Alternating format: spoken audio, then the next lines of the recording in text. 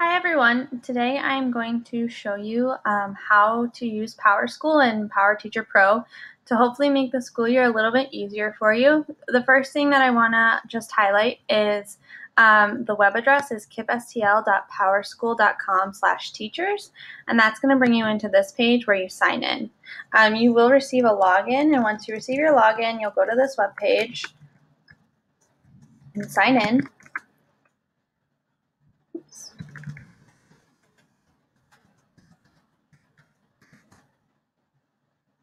There you go. And when you sign in, this is what the sign-in page will look like. This is where you will take attendance. What you'll notice right now is I can't take attendance because these chairs are I can't click on them, and that's just because we're in summer, and so we can't take attendance right now. But when you are ready to take attendance, you'll click this chair, and it'll bring you to something that looks very similar to this. This is what you will take attendance on. The first thing to note is that if a student's absent, you're just going to put an A in this box, and you can just type A, or there's a drop down. And if a student's tardy, you put a T. So A for absent, T for tardy. If a student is present, you can either put P for present, or you can just leave the box blank. That's fine too. So A for absent, T for tardy, and P for present, or you leave the box blank. After you take attendance, you are able to do everything you need in your gradebook through PowerTeacher Pro. So let's look at advisory.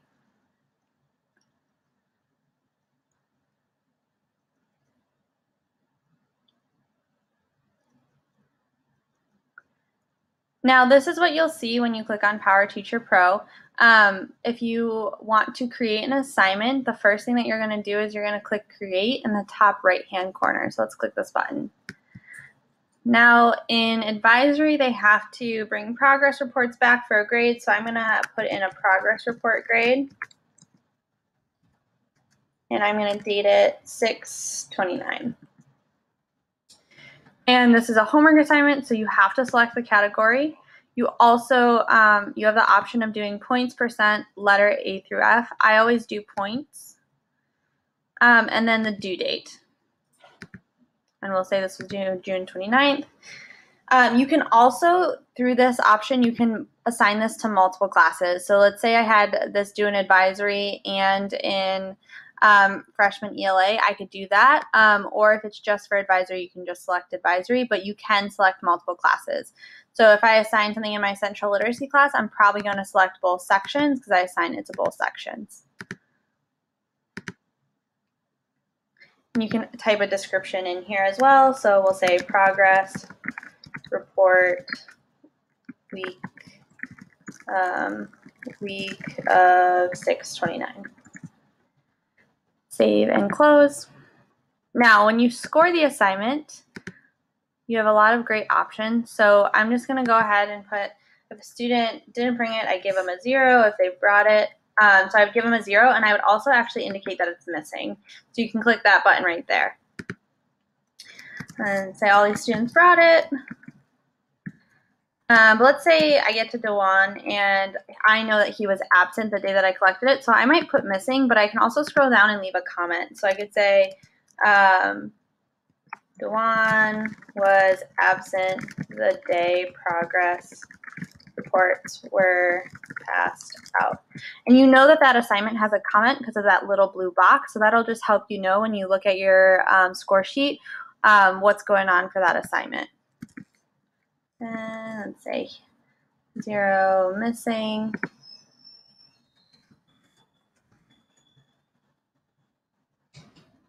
Save scores. And then the next thing that I want to show you is when I put in that assignment, you'll notice that I selected that was a homework grade for them. We have 4 different categories for our assignments. That's homework, class performance, formative assessments, summative.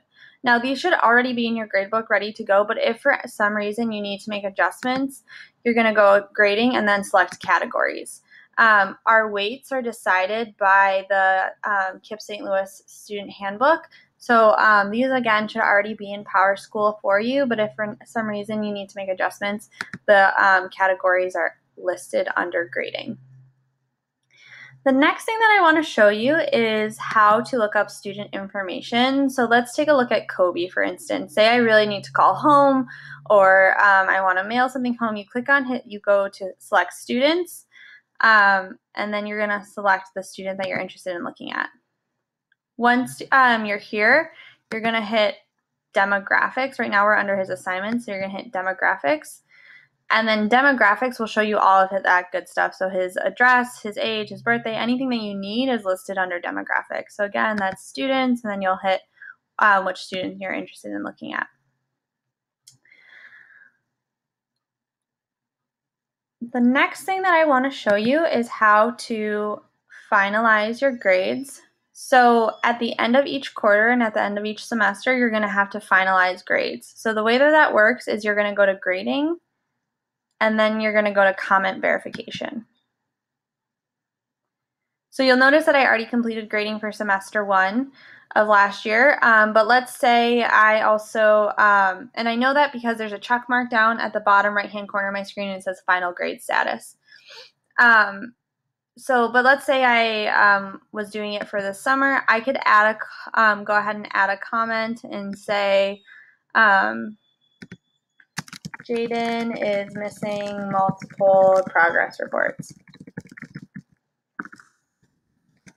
I add that comment, I'm going to hit save.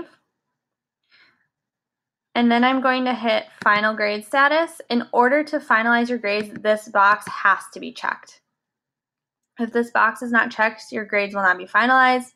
I'm going to hit save. I know my grades again are finalized because of this check mark at the bottom of the screen. All right, and the very last thing that I'm going to show you, just has to go back into your gradebook again, is you have a couple different options when it comes to how you want to view your gradebook. You can look at the assignment list.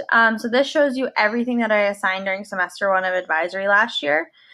But let's say I want to see, like, overall, how are my students doing? You can go ahead and look at the score sheet. So the score sheet shows you each student's grade. It also shows you each assignment. So I can see all the assignments that I signed. I can also see this student was missing this ACT reflection. This person was exempt from the permission slips. That's what that bar means. You can see all of that through the score sheet view, which is really helpful. I tend to use this view when I create assignments just so that I can see how their grades are impacted when I'm putting in the new assignment. You can kind of just get a good picture of what's going on with your gradebook. And again, the very last thing I'm going to show you one last time is to get back to take attendance. So now I'm in my gradebook. If I want to go back and take attendance for another class, you just click Power School in the right top left-hand corner, and that'll bring you back to the attendance sheet. I hope this was helpful, and enjoy the 2018-2019 school year.